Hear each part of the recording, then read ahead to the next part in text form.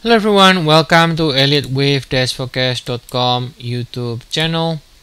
Today is Wednesday, June of 8th, and the time is 2:30 a.m. GMT. And today we're going to be looking at the chart of the Euro Yen. 60 minutes chart here. We can see we finished with 2 in the minor degree at 133.9, and now about to finish with 3 pretty soon. Then from there we should be getting a tourist pullback and then turning higher again. Now obviously it is bullish with the green right side tag, so this can extend as much as it wants. This is not by any means something that we like to sell, even if we are calling for a pullback. When the right side is up, what that means is the cycle or the trend is bullish.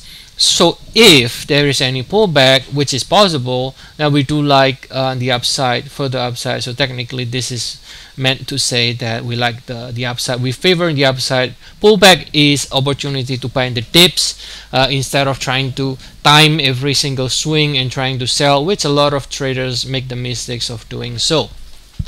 Alright, so simple. Any pullback should find support in 3 swing or in 7 swing against 133.9. As long as this pivot is holding, any pullback is going to find support.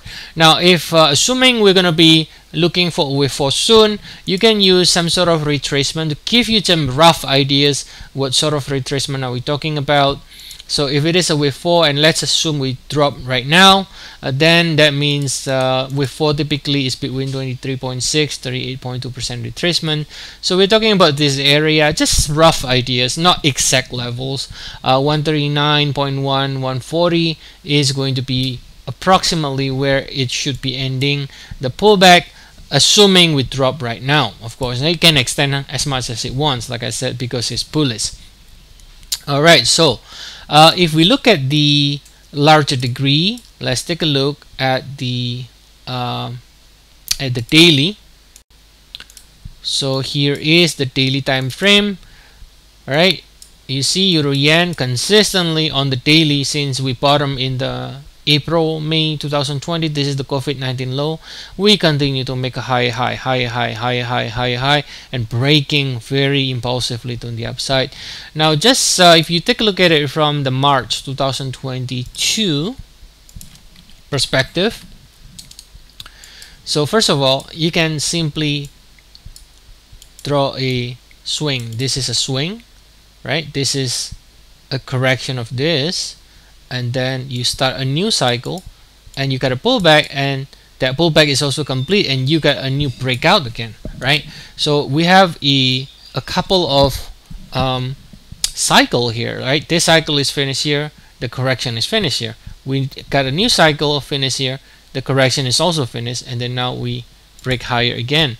So now if looking at the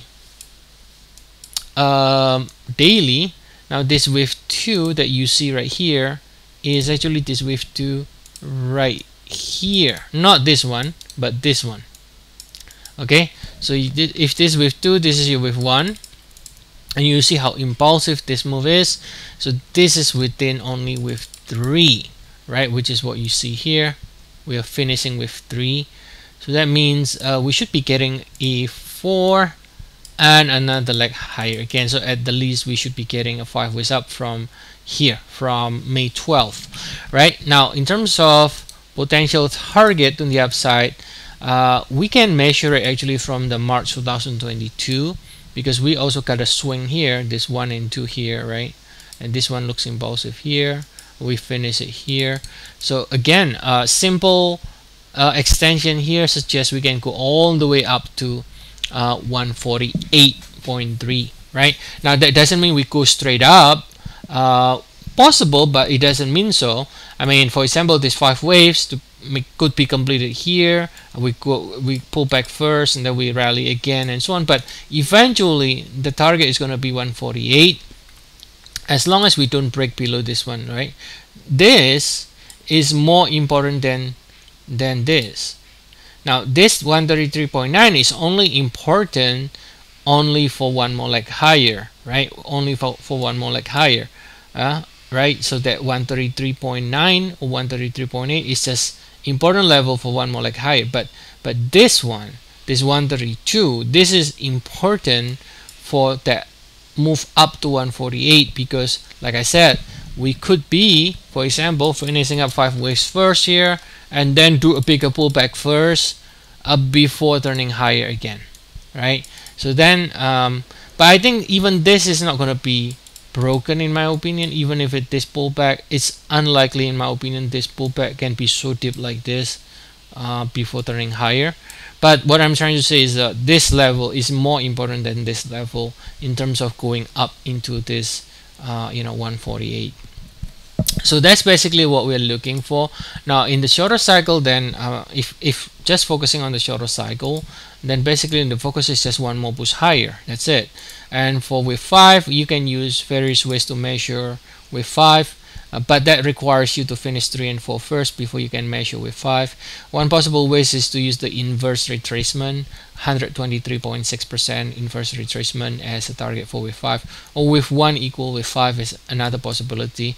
So basically if just focusing on the shorter cycle, then basically the focus is just one more leg higher for with 5. But if you focus more in a medium term, then the focus can be targeting 148, but that doesn't mean it will go straight up. Like I said, it can pull back first before going up again, but eventually we're going to be aiming for 148 minimum.